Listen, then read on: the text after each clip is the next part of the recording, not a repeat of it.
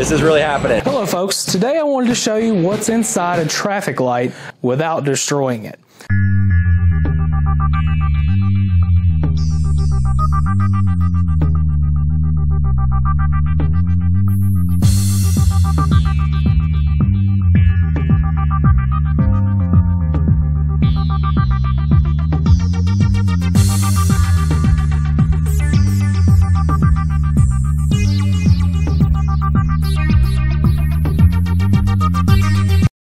This is a polycarbonate traffic signal. It's made of plastic. The visors on this are metal, and for good reason, because the polycarbonate visors actually are very prone to shattering. They're not made very well, and they're not made to stand up to the elements very long.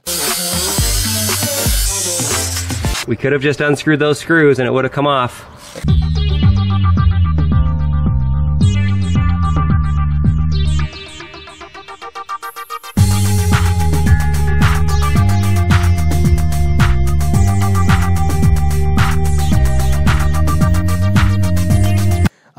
But as you can imagine, this signal doesn't weigh very much. It weighs next to nothing. But I'll show you the back side just to get an idea. A lot of the newer signals use this design. See it a lot around in Tennessee.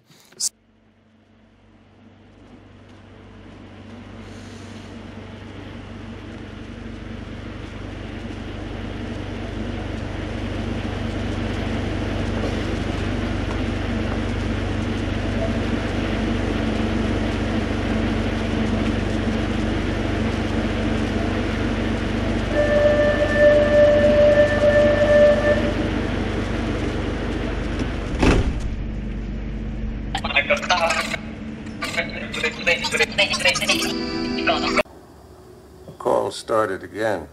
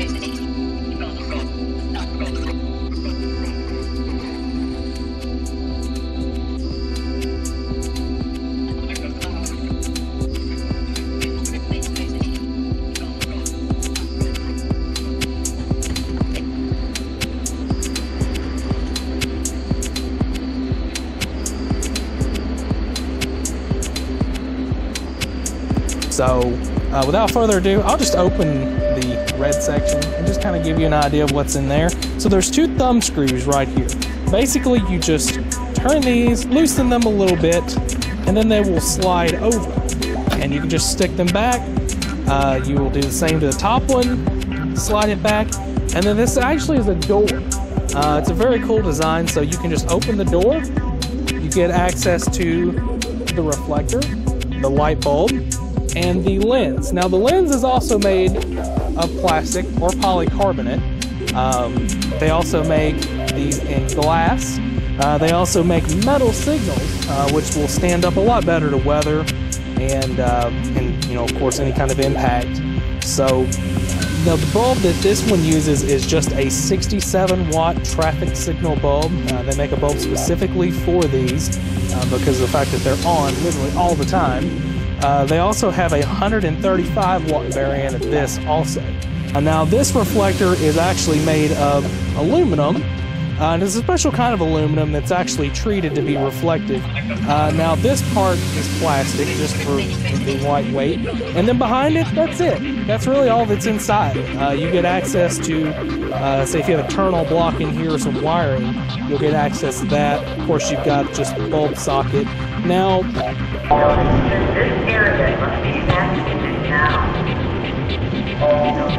This area must be evacuated now. This area must be evacuated now. You can hear this message. Evacuate now. You can hear this message. Evacuate now.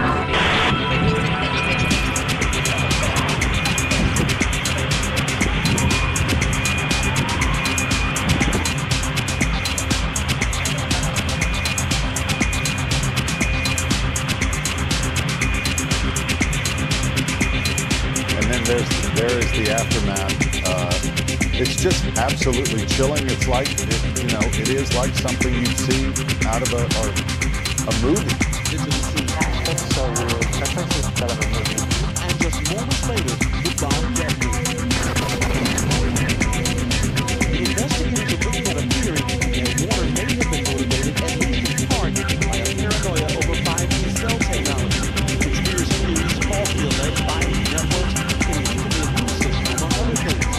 intelligence agencies warned earlier this year that threats against 5G communications infrastructure are on the rise. And the conspiracy theory that shape-shifting reptilian creatures appear in human form and are bent on world domination. Federal authorities have identified the bomber as 63-year-old Anthony Quinn Warner. DNA evidence confirms Warner's remains were found at the scene of the RV blast on Christmas Day. The vehicle exploded outside an AT&T communications hub, knocking out cell and Wi-Fi service from Tennessee to Alabama. Authorities say there are no other suspects and Nashville is considered safe. Mola Lange is in Nashville with the very latest. Investigators are also looking into whether he may have been influenced by online conspiracy theories into 5G technology.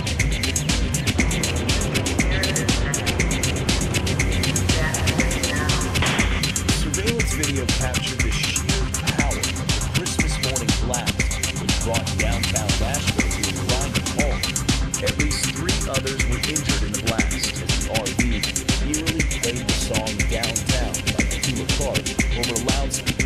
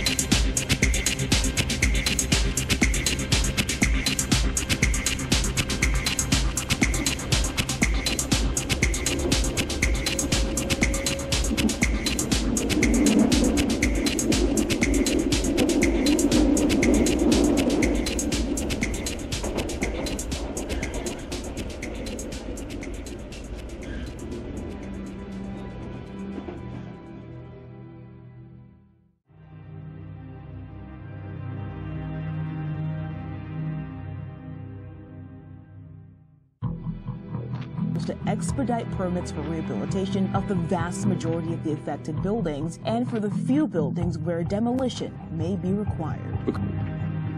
2020 has been a tough year for Nashville. Today, new information. More than 500 tips came in. Authorities now identifying a person of interest. We also have national resources here. According to the Associated Press, authorities investigated a home in Antioch about 10 miles southeast of the explosion. No name has been released just yet. A neighbor who lives near the person of interest says she hardly ever saw them. Town looking for clues after a parked RV rigged with explosives blew up.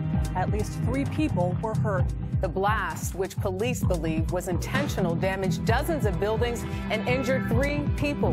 Before the explosion, the RV blared a warning that it was loaded with explosives. And a voice started a 15-minute countdown. Officers scrambled to get people out of their homes, but the device went off just as the police bomb squad was heading to the area. The neighborhood is home to country music venues and restaurants. Officials say it's fortunate the bomb went off so early when the area was empty, almost. Police are now investigating the possibility that human remains were found near the explosion site. 911 emergency service was disrupted following the blast. Cell phone providers also reported service outages when their facilities were damaged by the explosion.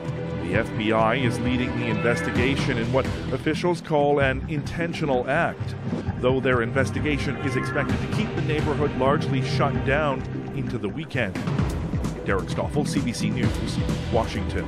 Video of the downtown bomb on Christmas Day gives us our best view yet of the explosion and the fireball it sent towards the sky.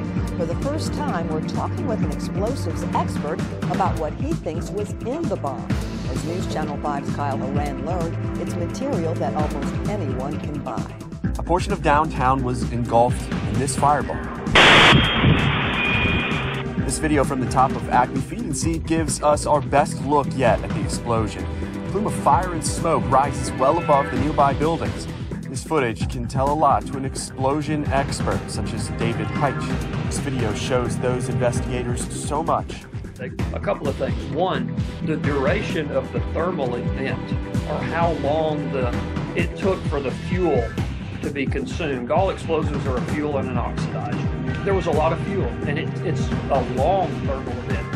A high explosive will typically happen in an instant, and the energy or the fuel and the oxidizer are so at such a balance that it's consumed almost instantaneously. Heitch says his theory is that the explosive was made out of pyrotechnics, at least in part. Crime scene investigators will go try to find the cause of these two splashes in the Cumberland River.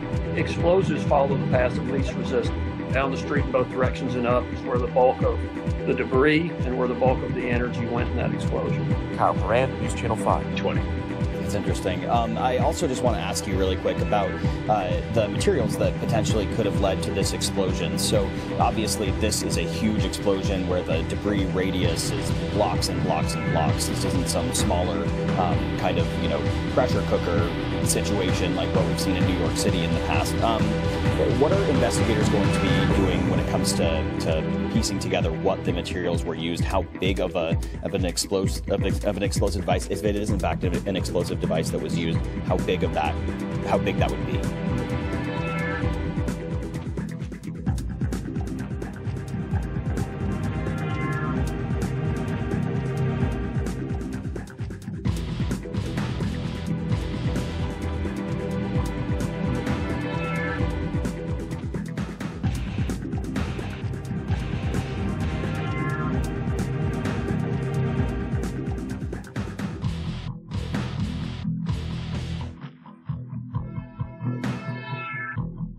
Downtown, when you've got worries all